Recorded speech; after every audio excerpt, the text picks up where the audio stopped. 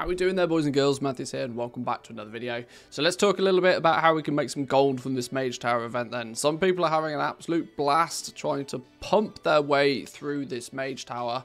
Some people are having a blast at the auction house, taking advantage of all of these people that are buying new sets of gear, buying consumables, gems, all sorts of good stuff to give themselves as much of an advantage as possible when trying to smash their face against these Mage Tower challenges. You can see from this that I am one of the people who is in the camp of let's make some new gear, let's get some new gear, let's make this whole thing a little bit easier.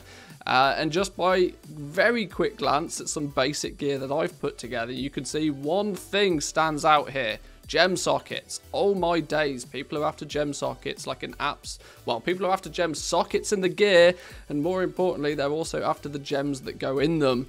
This is even before we start looking at enchants and consumables and all that sort of stuff. So what I've done is I put together a little list of a few items that I think you guys should be crafting where possible, potentially farming if it's worth your time, selling on the auction house, and taking advantage of this little crazy period we have in World of Warcraft. It doesn't happen all too often, but it's good fun when we can. So let's jump over to the auction house, let's look at some prices, and let's do a quick rundown of some of the items that you should be getting. So, auction house time. I actually put together a list. For those that care, here's the list. If you want to read the list and peace out, then sure, feel free to. But let's take a little bit of a look at some of these and why they're useful bits for the Mage Tower. If we open the auction house and let's search for the first one. The first one on our list is drums. Drums are doing absolutely crazy things right now.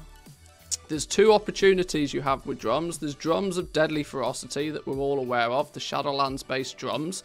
These have doubled, if not tripled, in price over the last few days, and in turn all of the materials that go into making them, so your desolate leather, your heavy desolate leather, is also spiked in value. But one people are snoozing on is the Drums of Fury. Drums of Fury also work. These are made in Warlords of Draenor. These take like quite literally 5 raw beast hide, I think, to make. But you can see raw beast hide is also raw beast hide. Raw beast hide has also jumped up in price quite significantly. You know, why wouldn't it? So drums are a big one. People want to go in with that haste buff that is given by drums. So yeah, you want to get crafting and selling some drums. Second on the list is main stat gems. I can show you the list again real quick. Main stat gems. As we saw, gem sockets, and then filling those gem sockets with main stat based gems. So this is going to be plus agility, plus strength, or plus intellect in most cases. Are popping off right now. Queen's Garnets are the big ones. If we search up Queen's Garnets, hang on, no, there's apostrophe in there somewhere, isn't there? Queen's Garnets. If you can acquire a bunch of Queen's Garnet, now these are a bit of a pain in the ass to farm. You have to go and farm Dragon Soul to get your hands on these. Even by farming Dragon Soul, you get a token. I think it's called a Mote of Darkness. You turn that Mote of Darkness into a vendor. And then there's only the chance of getting one of these Queen's Garnets. So these are relatively rare, but these are turning into bold Queen's Garnets, brilliant Queen's Garnets, and delicate Queen's Garnets. And it doesn't take a genius to work out by the price of these that there's some good gold to be made in these if you can get your hands on the materials. Now, on many servers, the materials for all of this is already going to be spiked. So the opportunity here for most people, if they haven't already got on board with this, is probably going to go out and get some of these materials, however that may be. But Queen's Garnets are the big one. There are some other options to look at though.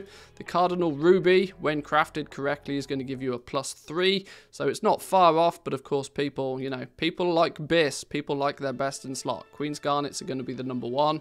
Cardinal Rubies or Crimson Spinels also work remarkably well. So if we look at gems, let's just go agility, and we go, let's just look at the, so here we go. Yeah, so you can see Crimson Spinels, delicate Crimson Spinels, delicate Cardinal Rubies. Obviously, the delicate, the bold, or the other one, the one that's the intellect one, I can't remember their name, but anything that comes from Cardinal Rubies, Crimson Spinels are going to be valuable at the moment.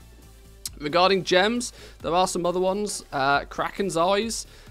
Leviathan's Eyes, and also, what was the third one? Saber's Eyes. The downside with these, though, there's the unique equipped. People can only buy and equip one of these at a time, but they do offer higher stats for people. People are looking for that, but they're only ever going to buy one.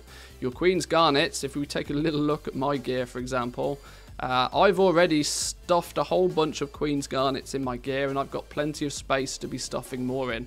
I think I counted up, and there's nearly 20 gem sockets on my gear currently. My gear is not even what you would consider, you know, a Mage Tower best in slot set.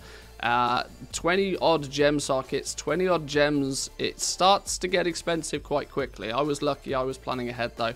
I didn't have to pay these outrageous prices, but some people will. So gems are a big one. If you can firstly get the raw gems and sell the gems raw, great.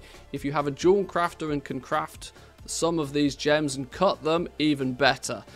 They're going to be in demand, but these are the ones that you want to keep your eyes on primarily. The rare version, the raw versions, and of course the cut versions of these 3 gems. Next on our list, crafted Dreadful Gladiator gear. We talked about this a little bit in our previous Mage Tower video about how people are looking to buy some crafted Dreadful Gladiator gear purely because it's the quickest and easiest way to get some gear that works remarkably well in the Mage Tower.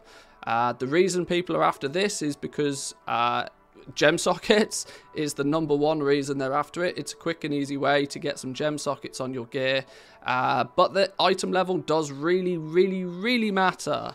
When you look at the auction house for this stuff, you'll often see stuff listed at item level 39 that seems to be looking quite cheap. Ignore the item level 39 stuff. People don't want it. What people want is the 48 and the 54 stuff.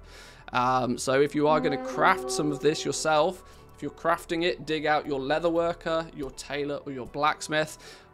See if you've got some of these Mists of Pandaria patterns and get crafting, but make sure you're using what is the relic of the past 4s or 5s when crafting this gear. That will give you the item level 48 and the item level 54.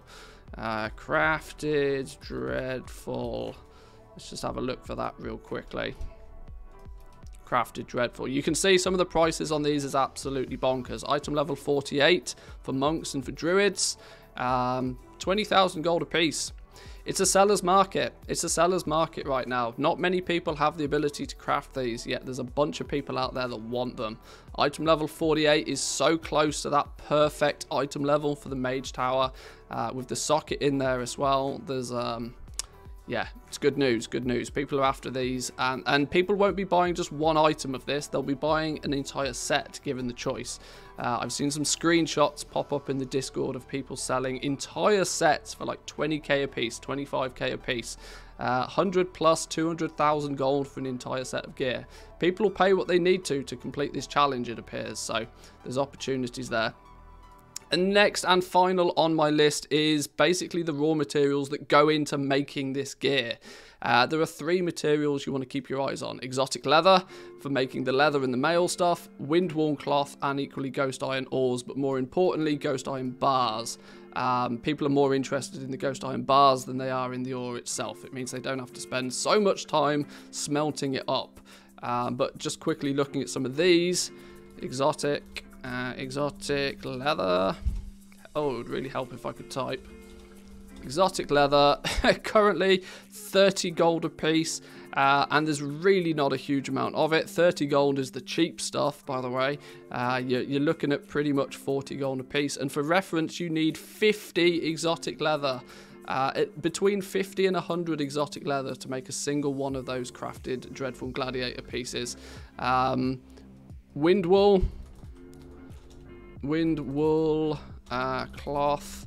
Windwool cloth. The windwool cloth is going to be pretty pricey, but where people are really there isn't any. This is Draenor, by the way. This is one of the largest servers in the EU, and there quite literally isn't any materials. Draenor, the largest EU server for my NA friends. Consider this Tichondrius or Area 52 level of server size, and there just isn't any materials. Bolts of windwool, 400 gold a piece, and there's really not many of those even. Realistically, you're looking at 1,000 gold a piece for a bolt of windwool cloth. It's madness right now. It's absolutely cuckoo crazy. And ghost iron.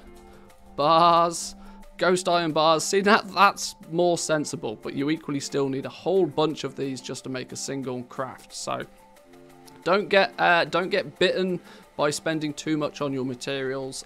This is actually one of the very few times I would suggest that doing some farming is not a bad use of your time. Exotic leather right now on this realm, you can get somewhere in the region of about 40 to 50,000 gold an hour, really comfortably with no issues selling your materials just by exotic leather right now. I did a video a few days ago.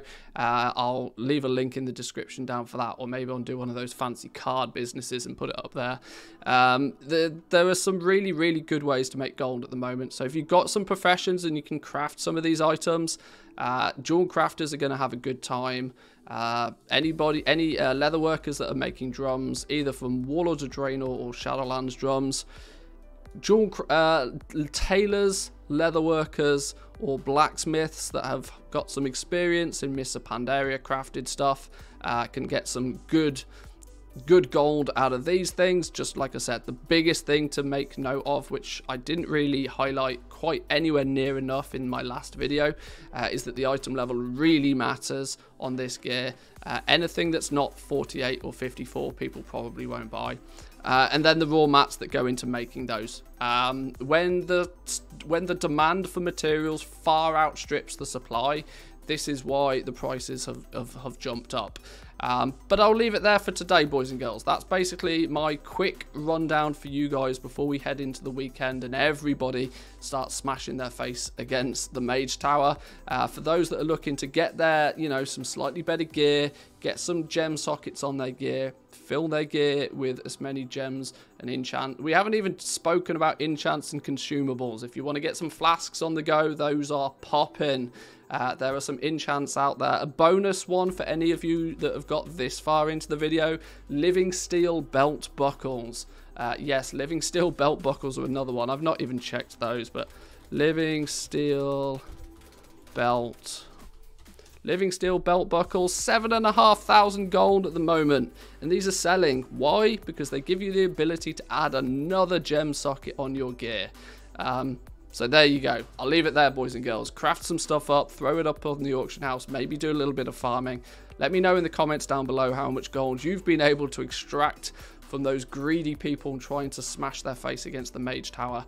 I'd love to hear from you. Give the video a like if you enjoyed it, subscribe if you're new around here, and I'll catch you guys next time. Peace.